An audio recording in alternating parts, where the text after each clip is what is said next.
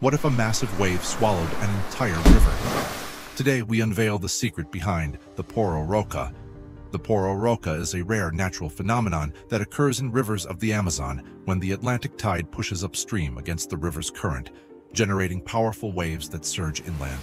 These waves can reach heights of up to 6 meters and move at over 30 kilometers per hour. Imagine surfing a wave that lasts not seconds, but minutes. In 2003, a Brazilian surfer rode the Pororoca for 37 minutes straight, covering nearly 13 kilometers without stopping. This clash between saltwater and freshwater creates a spectacle that's as rare as it is dangerous, drawing surfers, scientists, and curious travelers from all over the world.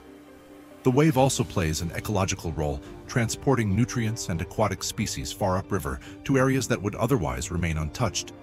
But the Pororoca is also destructive. It erodes riverbanks, damages riverside structures, and disrupts the lives of entire communities.